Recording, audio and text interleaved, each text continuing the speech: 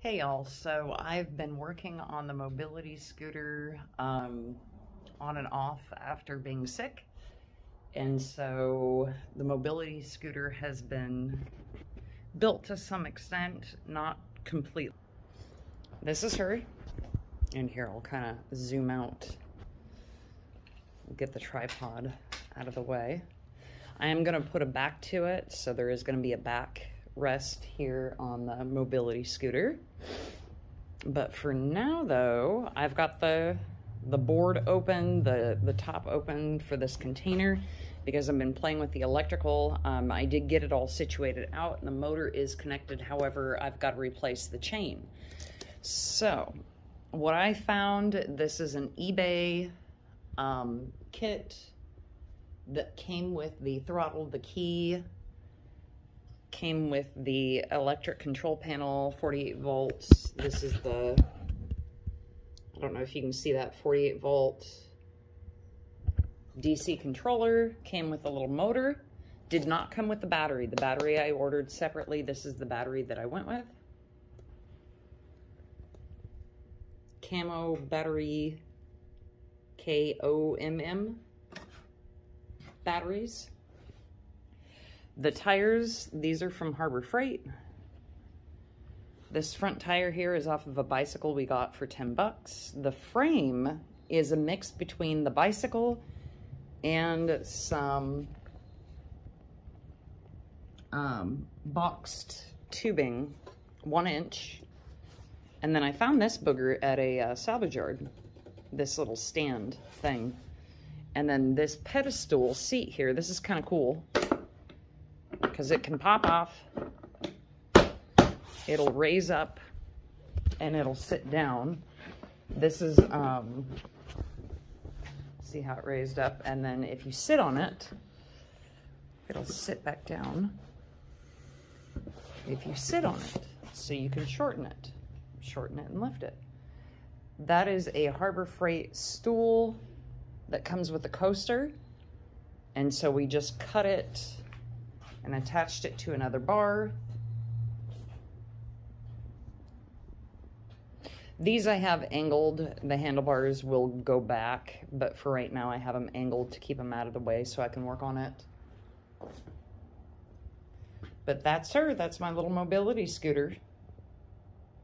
I will do another video when I get the new chain in so I can show you how it runs. Right now, the chain, there's a link. This chain did not come with a master link.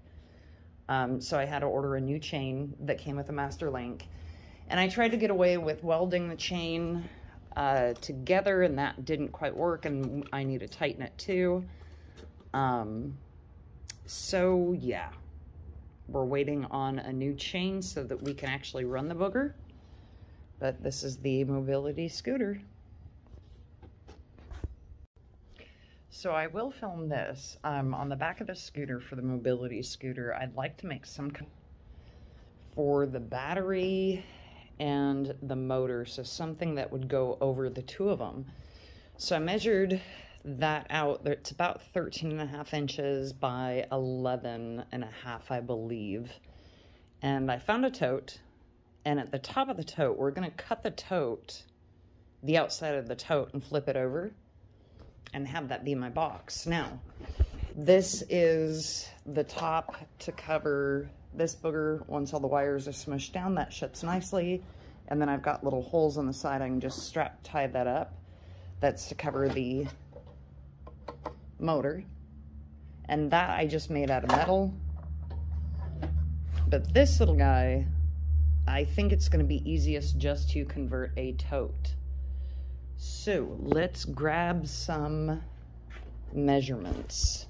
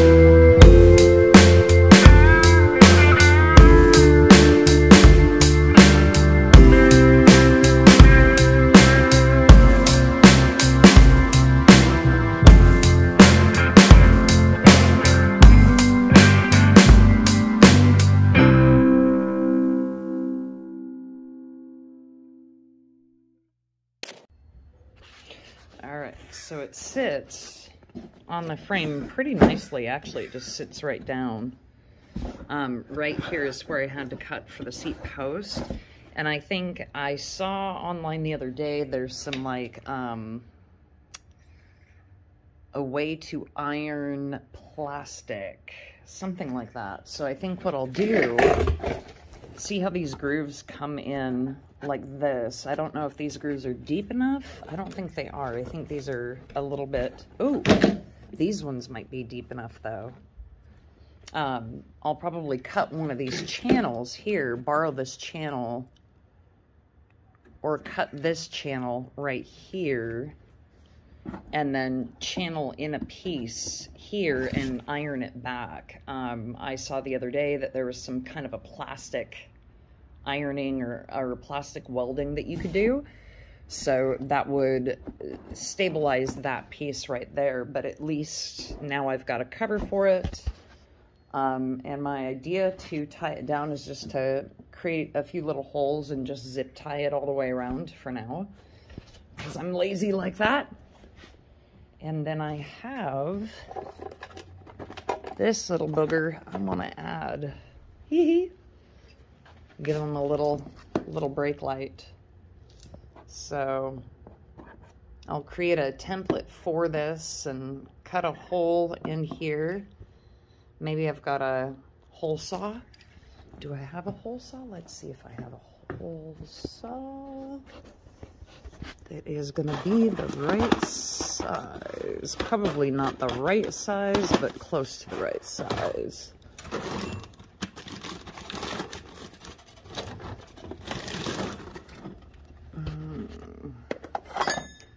Hole saws. Let's see if I can do this with one hand. Is that? Ooh, look at that. That would work. This would actually work. Okay, let's go see where we want this thing. Oh, let's grab a drill. Yeah, trusty Ryobi. Okay. So I think right there in the center would work. I'm hoping.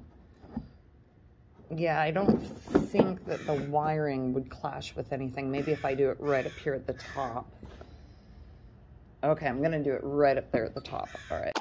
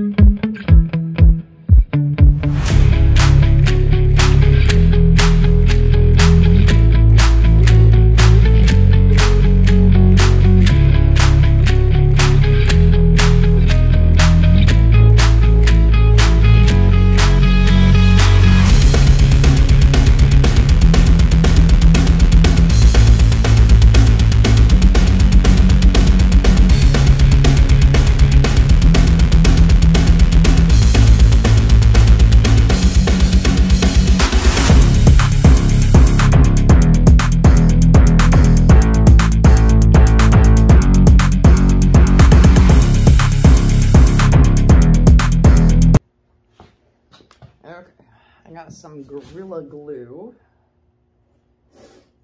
and I think what I'm gonna do is put it on a piece first.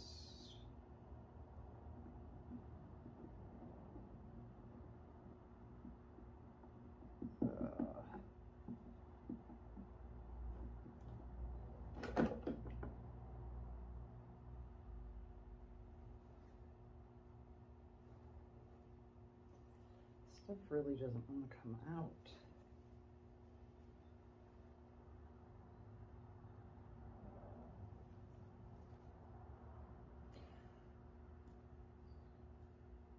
When it comes to Gorilla Glue, sometimes a lot goes a long way, or a little goes a long way.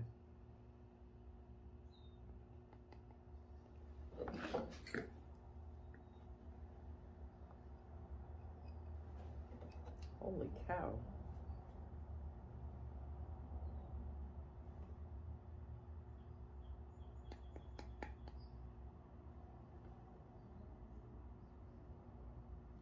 Okay, let's see if that's enough. I'll do that to that side.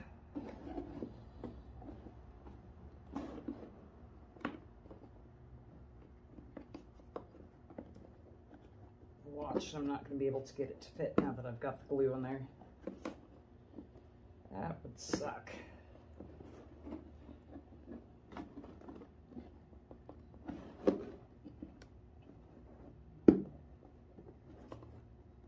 No, it's exactly what's going to happen.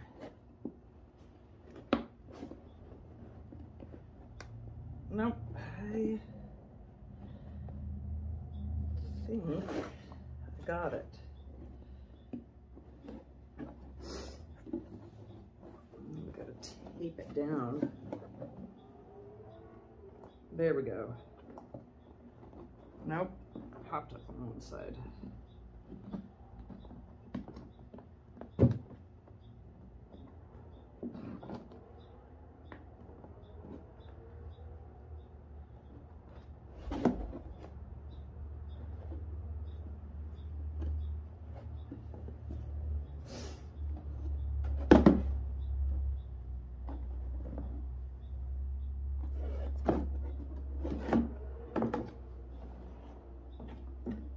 Okay, we're just gonna let it sit. So that is their tail light. Just let that thing sit. And I'll put a thing of sealant around it.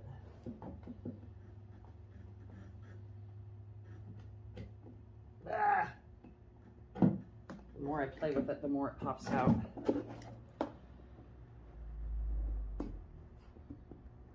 Dang it.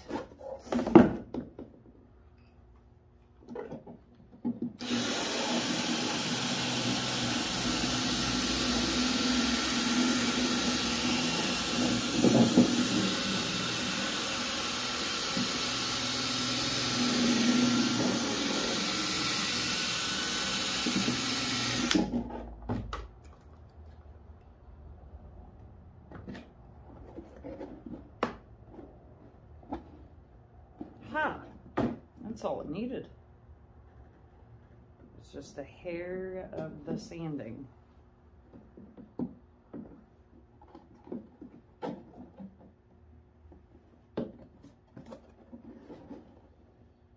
Okay, we're just gonna let that sit though.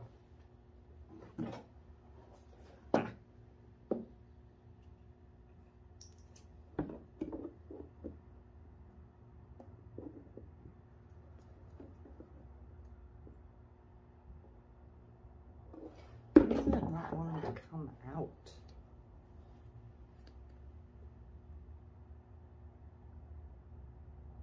I have a lot in there. You have a knife or something I can use to spread it around with?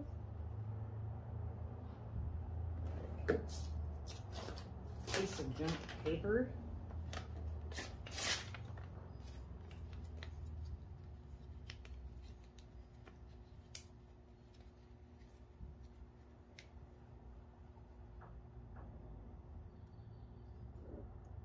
There we go.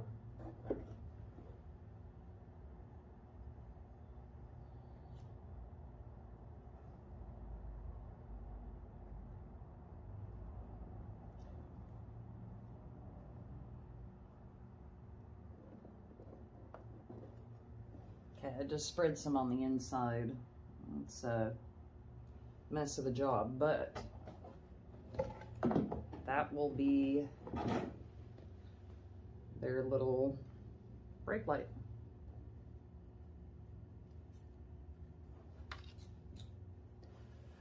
That's all she wrote for this video.